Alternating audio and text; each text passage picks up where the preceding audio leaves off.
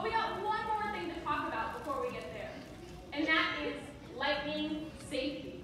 Right? We've made it safe in this theater for you to come here and enjoy indoor lightning, but I want to make sure that you make safe choices when you may encounter some wild lightning. So say you're in your backyard just hanging out, and then all of a sudden, in the distance, you see a bolt of lightning. Where can you go? Inside. Inside, yeah, of course. Into your house, into your apartment, into the Museum of Science, all safe places to be during a lightning storm. But what if you're not near that traditional shelter? Maybe you drove to the park, and you're just about to lay out a blanket, and then all of a sudden, in the distance, you see a bolt of lightning. Where can you go? Your car. Your car, yes, and your car is a safe place to be during a lightning storm because of the tires. The tires, okay. I just so conveniently have a rubber tire that I can raise to be the tallest thing in this theater. I also so conveniently have a giant indoor lightning making machine. So we're going to hit this tire with some sparks and see if it's the reason why you're safe in a car during a lightning storm. Now your job in this experiment is to look in between those two white posts. When the sparks hits the tire, if you do not see a spark between those two white posts, you will know that the rubber was able to stop those moving electric charges and that it is the reason that you're safe. But if you look between those two white posts and you do see a spark, well, you will know that those electric charges were able to push through that rubber and that it is not the reason that you're safe. So keeping that in mind, we're just about ready. Let's cover our ears and keep our science eyes open. And let's give it a try.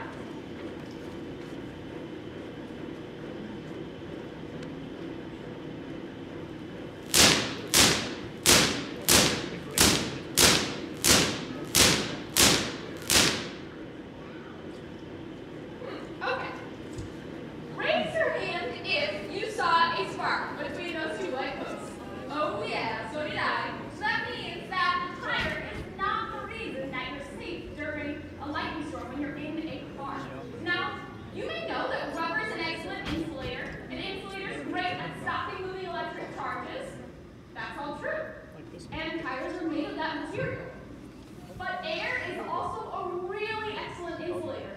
So if a lightning bolt can travel through miles and miles of insulating air, do you think a couple inches of insulating rubber is going to stop it? No, it's not. So the tire's not the reason that you're safe. What else could be keeping you safe in the car during a lightning storm? The metal body. The metal frame of the car. Okay.